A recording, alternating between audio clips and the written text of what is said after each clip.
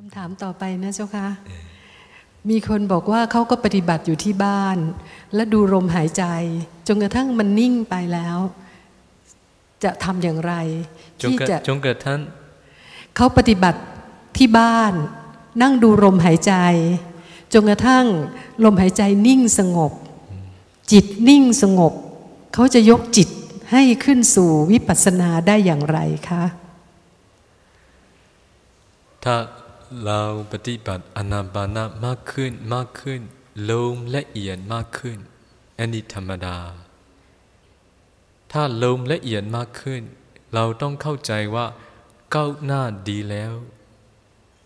การก้าวหน้าการเจริญอยู่ที่การกำหนดรู้ลมที่ละเอียด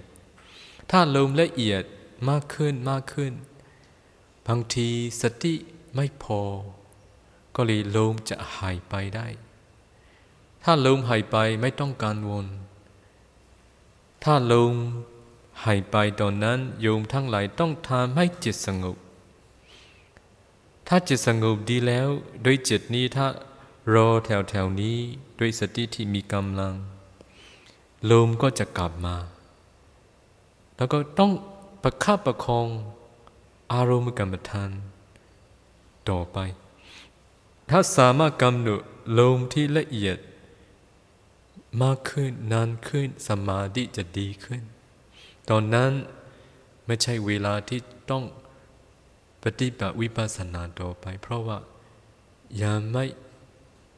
บรรลุสมาธิที่มีกำลังในเวลาที่ลมละเอียดมากขึ้นเราต้องฝึกจิตของเราให้อยู่กับลมที่ละเอียดมากขึ้นนานขึ้นติดต่อเนื่องมากขึ้นถ้าสามารถทำได้แบบนี้สมาธิจะดีขึ้นอันนี้เป็นทางที่เราต้องดำเนินต่อไปไม่ควรไปทำอะไร